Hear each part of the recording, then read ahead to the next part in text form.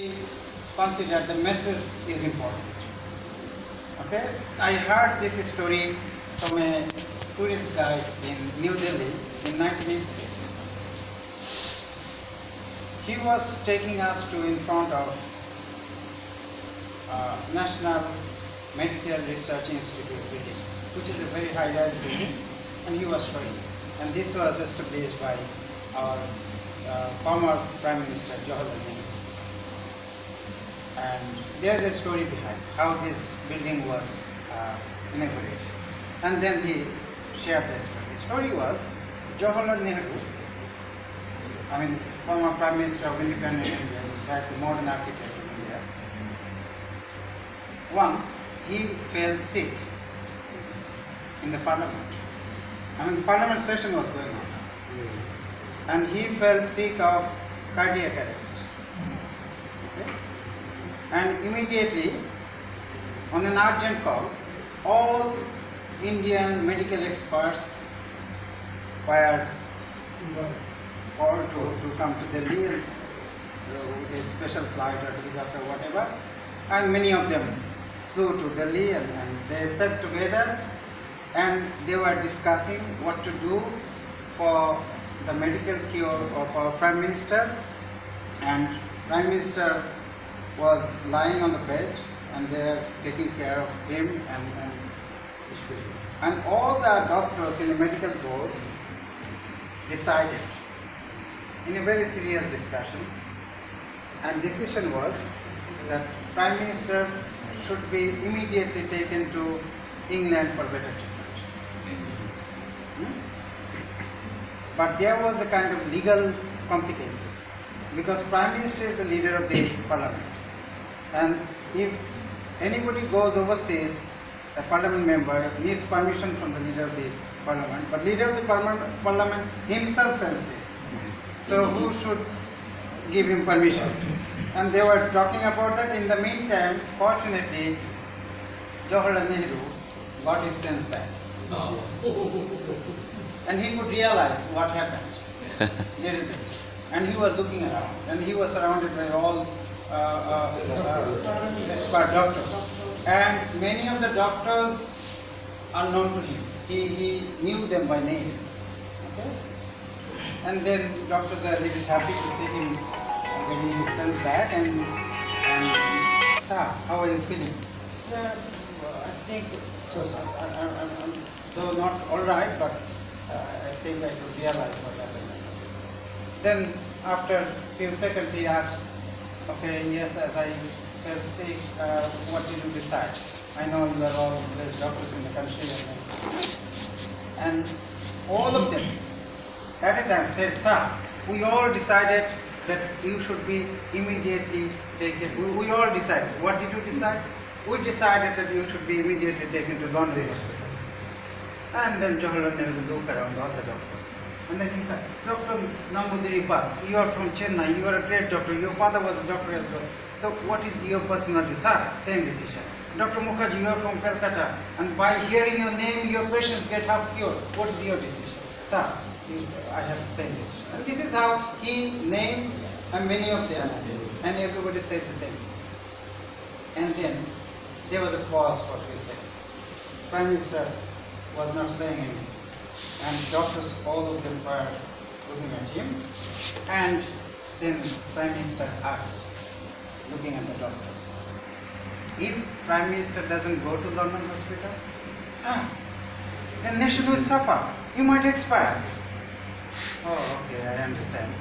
But don't you think a Prime Minister of an independent country cannot be treated by his own doctor? Don't you think he better die? And think about an ordinary patient of India, how he would suffer. I won't go.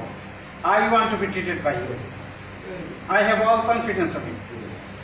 And that time, all doctors sincerely treated him and he got cured. But Jawaharlal Nehru, right after his recovery from this problem, he did one excellent thing. What he did?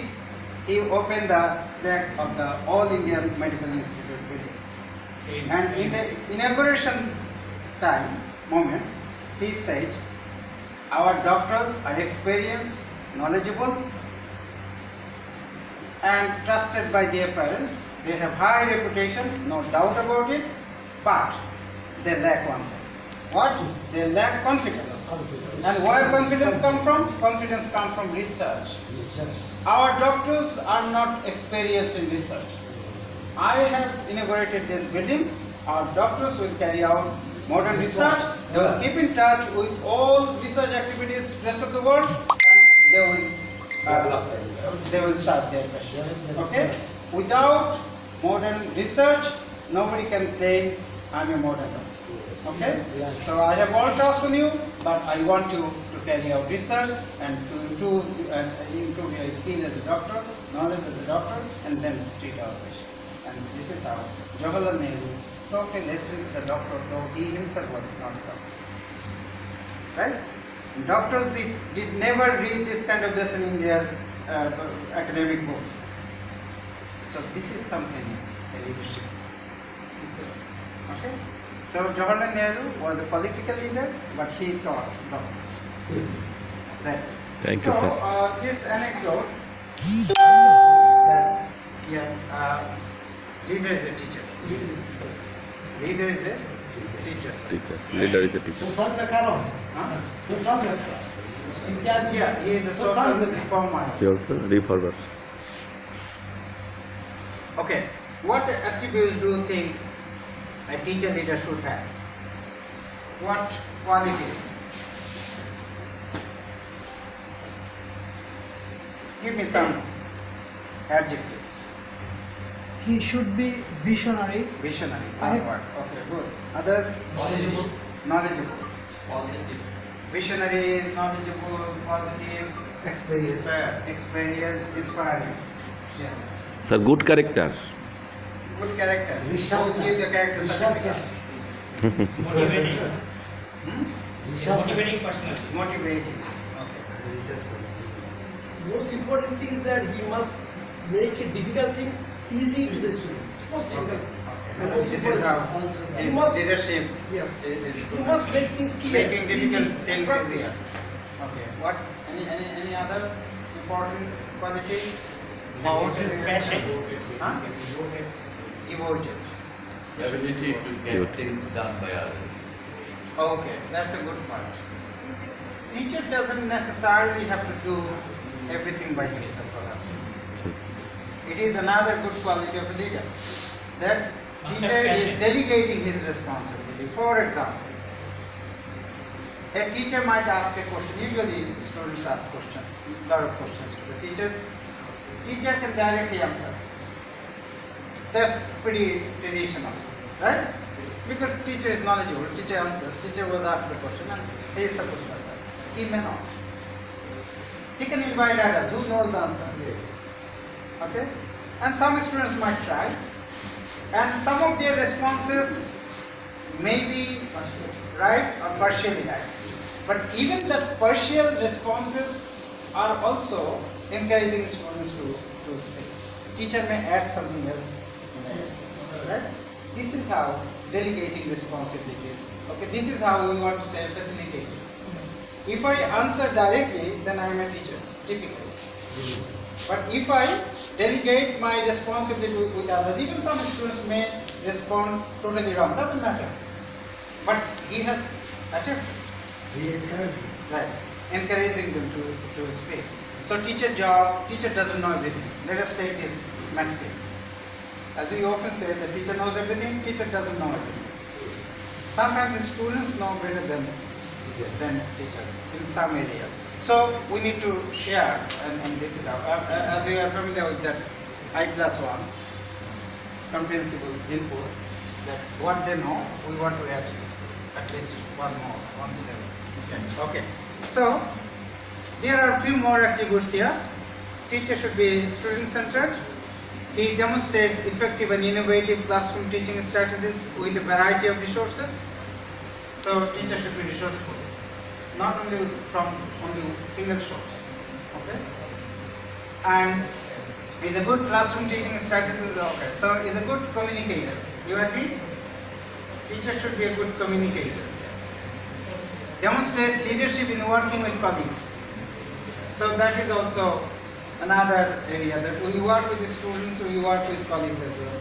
Okay, this is also another way of developing our collegiality. Okay, he's a risk taker who is self-directed in solving problems, one who thrives on change. This is something important, on change.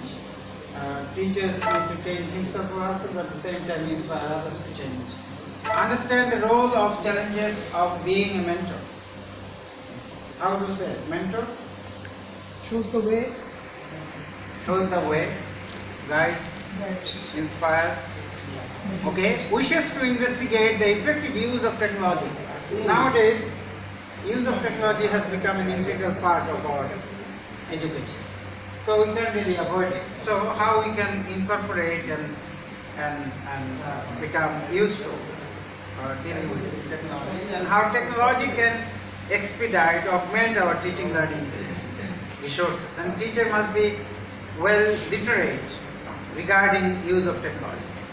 That is also important.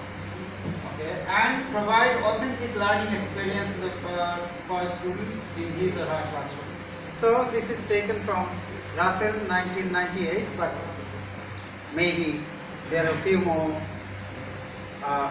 things. Or this is not, of course, all conclusive. Or so we can add something else. What do you think? Is there anything we can add to this list?